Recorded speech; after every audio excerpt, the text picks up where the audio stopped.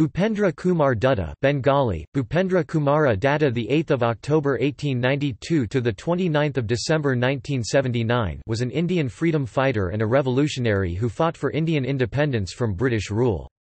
In addition to his other specific contributions as a Jugantar leader, he holds the record of a hunger strike for 78 days in Daulatpur jail in December 1917.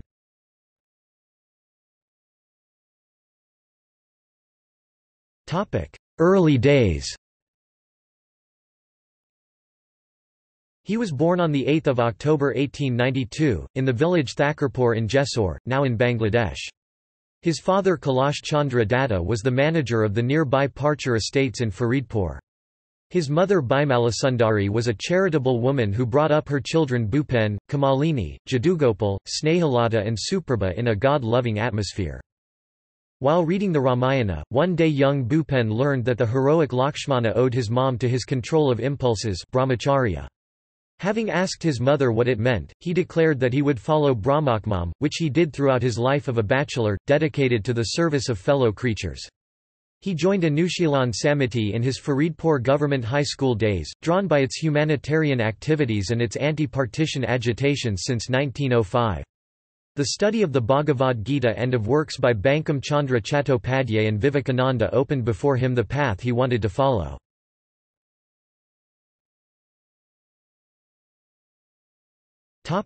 Daulatpur College. After joining the Scottish Church College of Kolkata, in 1911, Bhupen came across two significant members of the initial Anushilan Samiti of Kolkata, who introduced him to Sachin Sanyal from Benares, who was desirous to join an active revolutionary party. His prior release from the Howrah trial and informed him about a forthcoming world war. During this time, Jatindranath Mukherjee or Bhaga Jatin had suspended all violent activity, preparing for an armed insurrection all over India. Discouraged at the suspension of all revolutionary activities, Sachin went to the Dhaka Anushilan Samiti, whose leaders did not participate in Bhaga Jatin's program. Led by a faint clue in 1913, Bhupen decided to go to Khulna and join the Daulatpur Hindu Academy.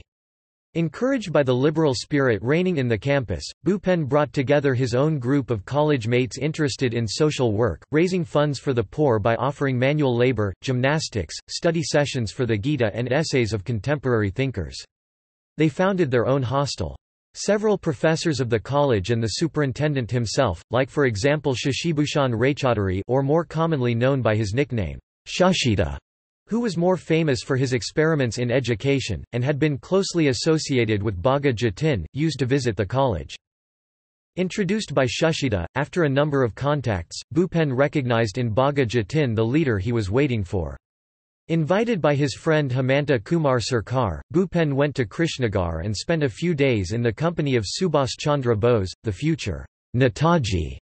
Contrary to his habit, during a conversation, Bhupen disclosed to the friends his meeting with Bhaga Jatin and informed them that he sensed that there was a big revolutionary preparation going on under Jatin's guidance. Subhash listened to all this and, moved up to his core, retired without dinner. He had a conviction that one had to be a liberated soul, Mukta Puresh, in order to lead a revolution and, the next day, asked Bhupen point blank, "Is Jatin Mukherjee a Mukta Puresh?" Bhupen told him that he had no idea of what a Mukta Puresh was, but there was a man who not only quoted the Gita but whose very life was an embodiment of the teachings of the Gita. Drawn by the relief work organized by the revolutionaries in August-September 1913, in collaboration with the Ramakrishna Mission during the flood on the Damodar in the districts of Burdwan, Midnapur and Hooghly, Bhupen met there some of the stalwart collaborators of Jatin Mukherjee.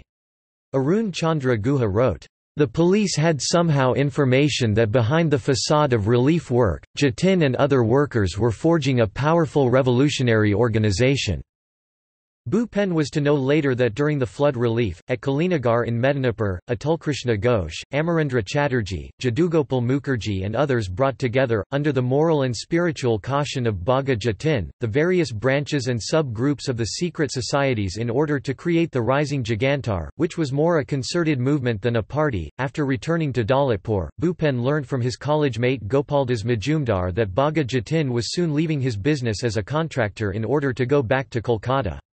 After a significant farewell visit to Bhupen, Jatin sent a horse to Dr. Amulya Ukil of the campus, apparently for the latter's use. Thanks to this gift, Bhupen and the other boys took lessons in writing.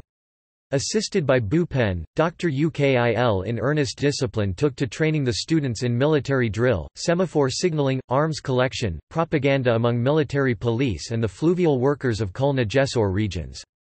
On visit to Daulatpur, Subhas Chandra Bose and Hemanta Kumar Sarkar were so impressed by this pageant that during the Kolkata session of the National Congress, in 1928, when Bose organised the Bengal Volunteers in a fully military style, he was happy to have Bhupen by his side. On visiting India after 42 years, Dr. Tarak Nath Das reminded in his tribute to Bhaga Jatin, in Jatinda's method of working there was a military discipline. Throughout the country, inspired by Jatinda's ideology, one has to create an organisation similar to the military model. That alone will be an adequate homage to Jatinda.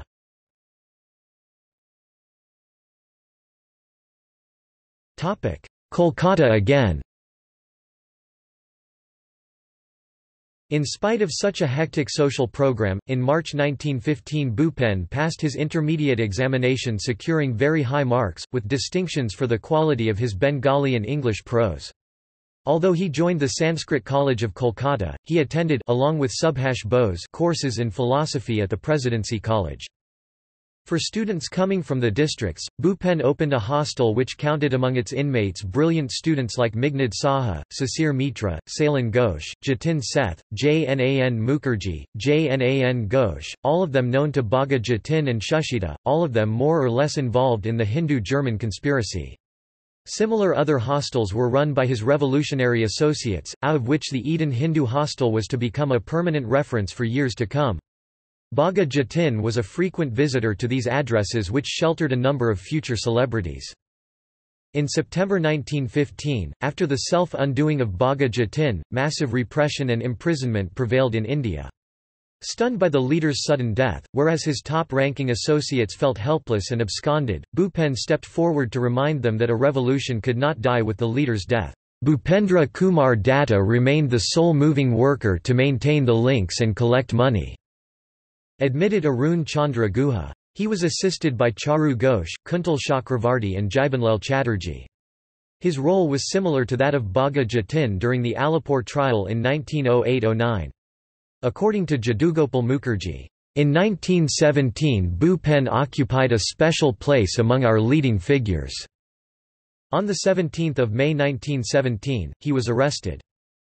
On the eve of the visit to India of Edwin Samuel Montagu, Secretary of State for India in the British cabinet, information came that the government did not want to discuss with the minister the fate of those accused of any implication in the Hindu-German conspiracy.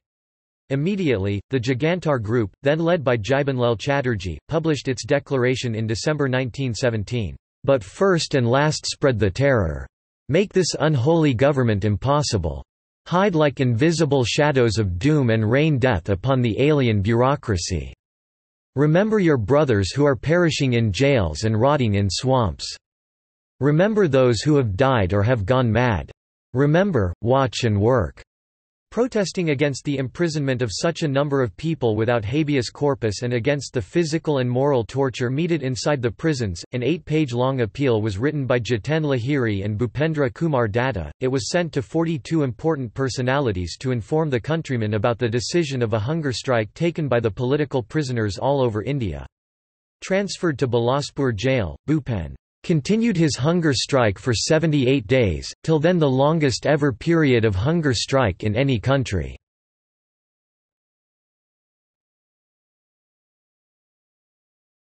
The Jugantar and Gandhi. Released in 1920, sensing that Gandhi rode the revolutionary tide, as a mouthpiece of the Jugantar, Bhupen wanted to expedite the tempo of the non-cooperation movement and met Mohandas K. Gandhi at the Nagpur session of the Congress Party. Having the latter's promise that, if the people responded well, he would convert the party into Free India's Republican Parliament, Bhupen went to Pondicherry to consult Sri Aurobindo about the future of the Jugantar. Diffident about Gandhi's expectation to win freedom within 1 year, Sri Aurobindo recognized that Gandhi represented a tremendous force and it would be unwise to resist him. The former advised the revolutionaries to collaborate without, however, making of non-violence a fetish, sticking to their own ethics. After Gandhi's failure, the Jugantar cited Deshabandhu Chittaranjan Das in his Swarajya program as an antidote, by observing overtly, all over India, the 8th anniversary of Bhagat Jatin's death. On 9 September 1923, they intimated their intention to follow their own conviction. Deshabandhu proposed to visit the spot where Bhagat Jatin fought and to raise there a memorial. Arrested again on 23 September 1923, Bhupen was deported to Mandalay in Burma, where Subhash Bose was to join him soon after and offer him memories of a revolutionist by Kropotkin that he had smuggled for Bhupen during his last trip to Europe. Even inside his solitary prison cell, Bhupen was contacted by some Burmese as well as a few Bengali revolutionaries absconding in Burma and, thanks to his guidance, they formed an important organization with branches all over the country. They, along with their leader Jiten Ghosh, were arrested only in 1931, during the Burmese Revolt. Released in 1928, Bhupen resumed his usual multifarious role of maintaining contacts with various Jugantar leaders from Surya Sen in Chittagong to Bhagat Singh in Punjab, who had been in constant touch with Bhupen since 1923, editing the party organ Swadhanata, making bombs, collecting arms and distributing them, looking after the volunteer movement. Busy sheltering the absconding revolutionaries of the Chittagong Armoury raid, Bhupen was arrested again in 1930, for a period of 8 years. During 1938–41 and 1946–51 he edited the Weekly Forward. His editorials were read with interest by patriots of all political trends. In 1946 his collection of essays, Indian Revolution and the Constructive Programme appeared with a foreword by Dr. Rajendra Prasad, the first president of future independent India. In the meantime, in 1941, Bhupen was again detained till 1946.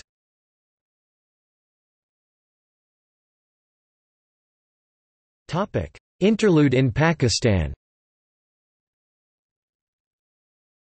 Feverish attempt to rescue victims of communal riots in Kolkata and of the partition of India led him to be elected as an MP in Pakistan, before serving as an MLA. Among several reports of his action, it was learnt that on 7 March 1949 when Prime Minister Liaquat Ali Khan, while claiming support from Quaid-i-Azam, declared before the Constituent Assembly that Pakistan was founded with the Muslims wish to live the teachings and the tradition of Islam, one of the members, Bharat Chandra Mandal, reminded that Muhammad Ali Jinnah had unequivocally said that Pakistan will be a secular state. Bhupendra Kumar Datta went a step further by commenting the PM's statement, less than pre greater than were this resolution to come before this House within the lifetime of the Quaid-i-Azam, it would not have come in its present shape. According to Dr. M. Wahidutzaman Manik, after Dr. Muhammad Shahidullah's protest against imposing of Urdu as the lingua franca of Pakistan, published in Daily Azad on 29 July 1947, on 25 February 1948, member Dhirendranath Datta demanded Bengali instead, spoken by 55% of the citizens. Members Bhupendra Kumar Datta, Prem Hari Barma and Srish Chandra Chattopadhyay wholeheartedly supported Dhirendra Datta's historic amendment and vehemently defended the rightful place of Bengali. On 28 March 1971, at the onset of Bangladesh Liberation War, Pakistani military junta tortured Dhirendranath Datta to death in Comilla. Even in the opposition, Bhupen enjoyed the admiration of the ruling party. Khawaja Nazimuddin, Prime Minister 1951–53, speaking of Bhupen, once exclaimed, "He knows how to plan, organize and execute." His articles in the Ittifaq drew the attention of the intelligentsia in the then East Pakistan. Sheikh Mujibur Rahman was particularly proud to have known Bhupenda.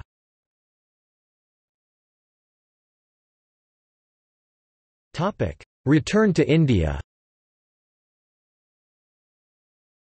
Immobilized by the martial law in 1958, Bhupen waited in vain for 4 years to renew his activity in Pakistan. In 1962, he bade goodbye to Pakistan and to politics, and went back to India, sharing his time between Kolkata and New Delhi. During his absence, on 9 September 1947, an imposing Bhaga Jatin Memorial Week was observed in West Bengal, and the former Jugantar members had chosen Bhupen for writing an authentic biography of their leader. Encouraged by the enthusiasm of a young researcher, Bhupen passed on to him the lifelong notes and reflections he had accumulated, accompanied him to interview most of the important associates of Bhaga Jatin and opened before him the access to the archives in India.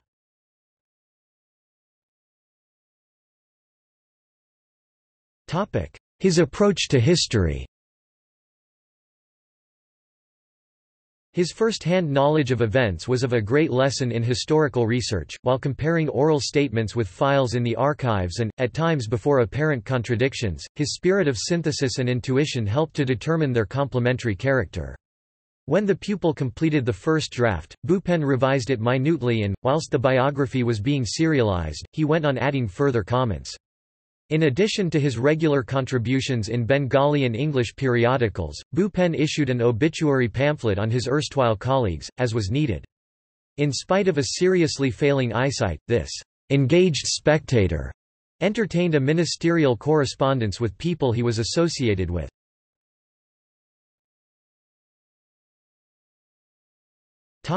A tribute.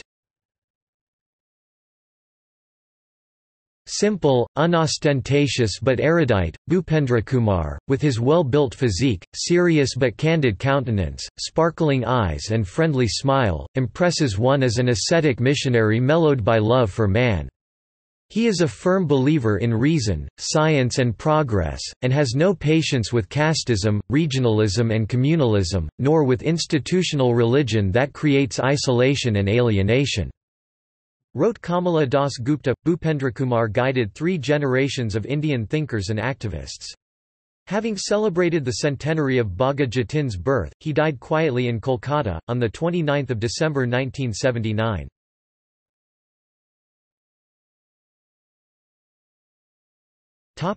Notes